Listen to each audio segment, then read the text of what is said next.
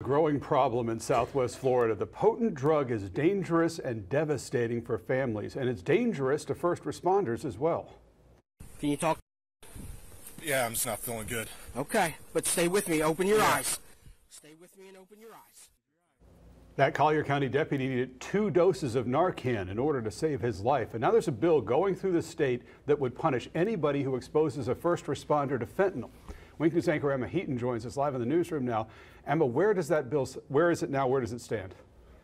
Chris, it's passed through the state Senate and is now being considered by different state House committees.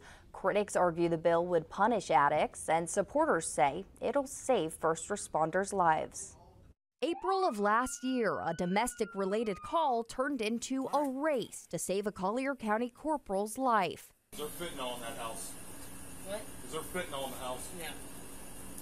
You okay? Rolling EMS. April 5 Trailer 10, I need an EMS to my scene. Robert Palmer seized up and shook, but another deputy at the scene saved his life using not 1, but 2 cans of Narcan. Now Palmer is talking about his life-changing experience in Tallahassee. He asked state senators to support this bill, which would charge adults who unlawfully possess and recklessly expose first responders to fentanyl with a second-degree felony. This is an invisible death that is now stalking scenes that we go to. The bill would protect law enforcement officers like Palmer and first responders who risk their lives to protect others. My scene wasn't anything that had to do with drugs. It was a domestic disturbance that came through dispatch. And next thing you know, I'm falling out from an overdose from fentanyl.